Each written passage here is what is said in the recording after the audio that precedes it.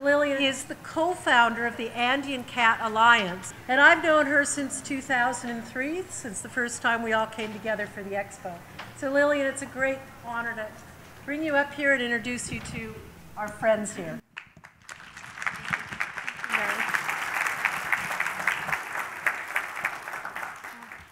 Thank you, Larry. Good afternoon, everybody. Many thanks for being here. I will talk a brief about the Andean Cat Alliance, what we do. Well, we are a network of people that we joined to work together for the Andean cat conservation, for the Andean cat, to conserve this very beautiful, elusive, and rare cat, Andean cat. We are based in the 4 countries where the Andean cat is present. We work we have teams in Peru, in Bolivia, in Chile, and Argentina. We found the Andean Cat Alliance in 1999. So this year we celebrate our 15th anniversary. So what we did all these years, what we achieved as Andean Cat Alliance. First, we knew when we start our work, we knew very little about the Andean cat. You can see this red points is the presence of the Andean cat. We knew very little about so we prioritized to do field work to know where this cat was found. In all this year, we get this distribution map. You can see we improve our knowledge of the presence of the Andean cat. We get around 260 new records that imply around 100 new localities. We knew that the Andean cat was mainly restricted to the highlands, above 2,000 feet. But now we know that it's present not only in the highlands of the mountain Andean range, but also it's in the Patagonia, in elevation lower than 2,000 feet. For getting this information, we have to look for scats, because have a sighting of this cat is just a matter of luck. And also we work with camera traps. Even working with camera traps at the beginning, it was also a matter of luck to have a picture of this cat. But with luck, we can get very good pictures of this beautiful cat. Also, we can get these pictures that give us information not only about the presence of the cat, but also we can see here the mother and her kitten, so we can know that the reproductive period of this cat this picture was taken in December. And also we can have this picture, this very nice tail. But if we know that it's Andean cat tail, so it said that this species is present in that place. In fact, this picture is one of the first photographic records for Peru. So camera trap and scats are very important tools for us. Also, if we carry out systematic camera trapping and to know about the density, to estimate the density population of the Andean cat.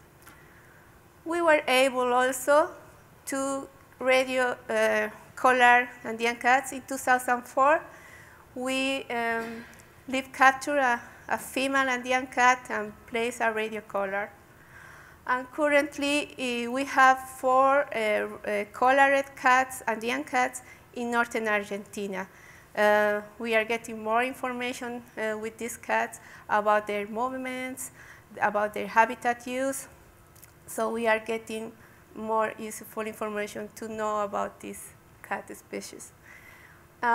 Research is very important for us, but also we have to work with education.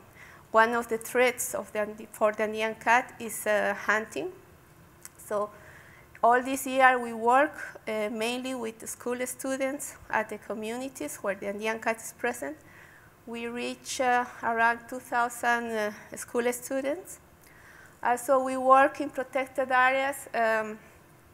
We do training to park rangers and also community people that work with us in survey field surveys, and also in education activities. And more recently, we are working with the adult people of the communities because we want to engage them in our work for conserving this cat. We promote a more sustainable use of the resource to mitigate the impact on the habitat of the Andean cat, because the main threat to the Andean cat is habitat loss and habitat destruction. So our main line actions are research, education, training, and community-based conservation. We now have, at least in one country, one community-based conservation project. This is a very short overview of what the Andean Cat Alliance we are doing for conserving and knowing this beautiful cat. And now I want to introduce my colleague, Mauro Lucherini. He works in Argentina, is also a co-founder of the Andean Cat Alliance. Well, he will talk more about what he's doing in Argentina and what we do about the Andean Cat Alliance. Thank you for your attention.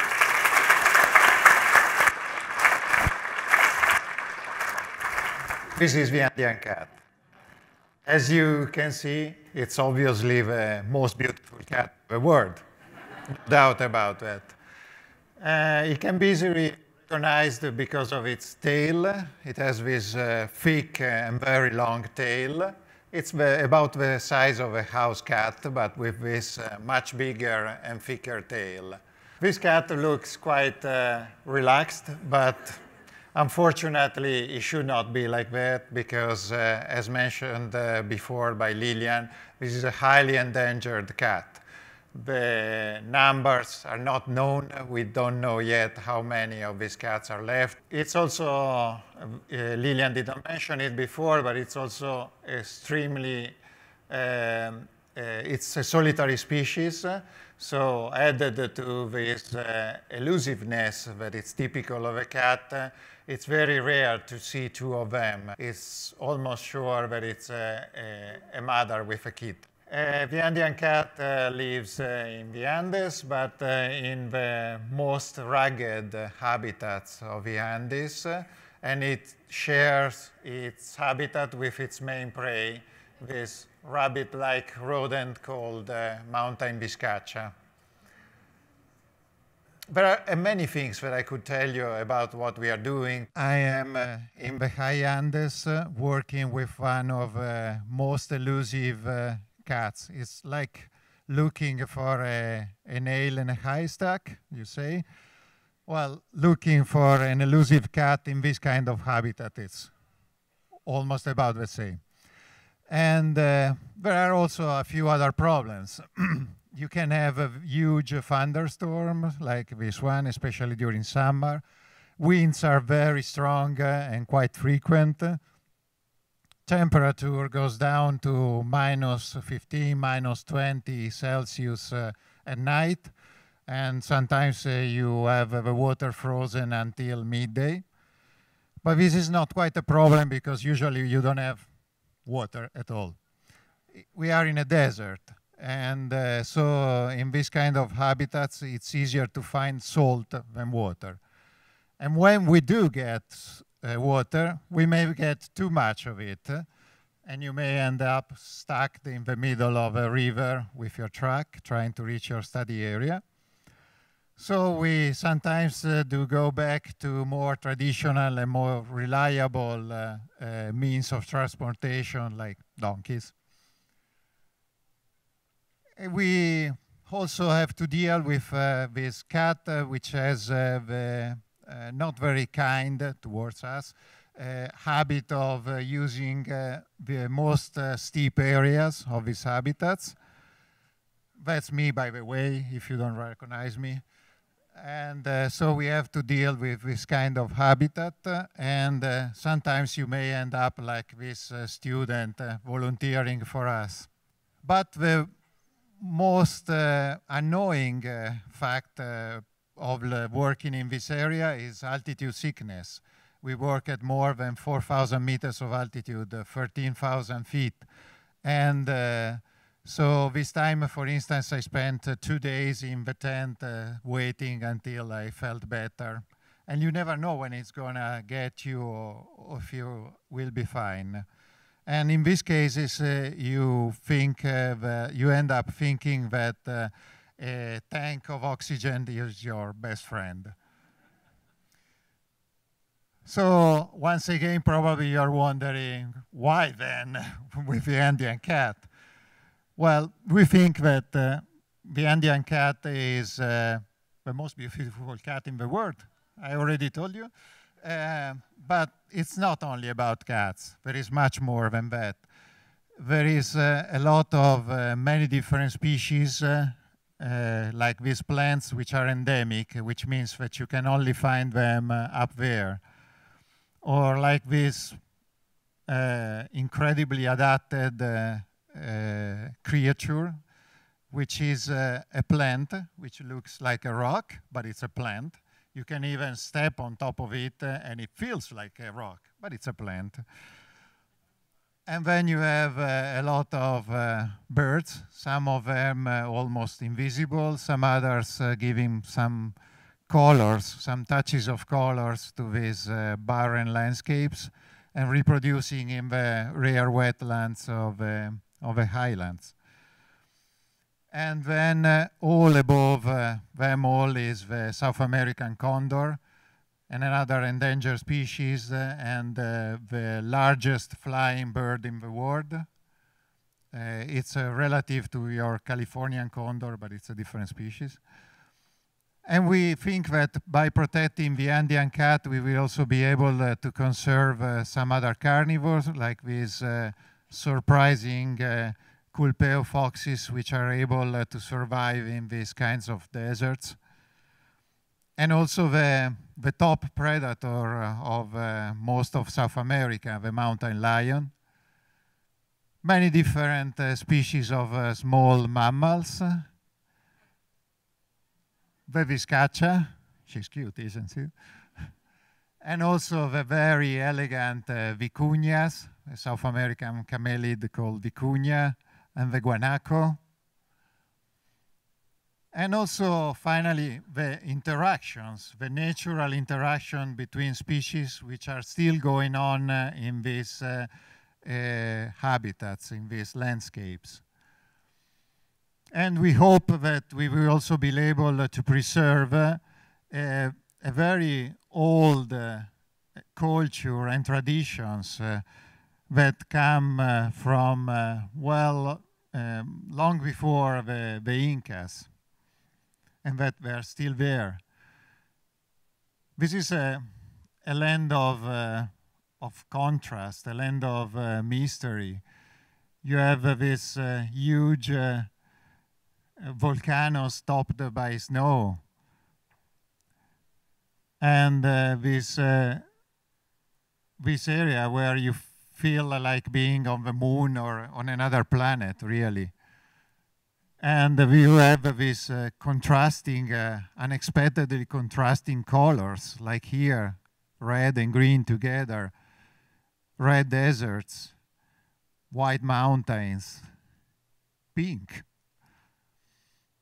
It's a land where you feel like just sitting there, and you think, okay, I'll just stay here and look around.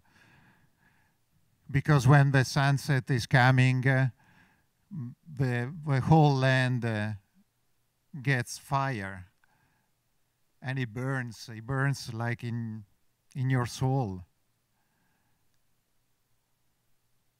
And then comes the night, millions of stars shining up in the sky, until the moon comes out, and he wipes them all out because it's so bright. And you're sitting in your tent and you think, wow, who turned on the light? So it's a land where one of the last wilderness areas in the world, and one of also the least known wilderness areas in the world, where you feel sort of insignificant. But at the same time, you really feel like the land and the sky are competing to fill your soul of immensity. And so we think that thanks to the support of all of you, we will be able not only to prevent this cat from going extinct, but also to preserve this unique ecosystem and this last wilderness area in South America, and that we will be able to create a better world, a better future for both cats and people, where they can live together in harmony. Thank you very much.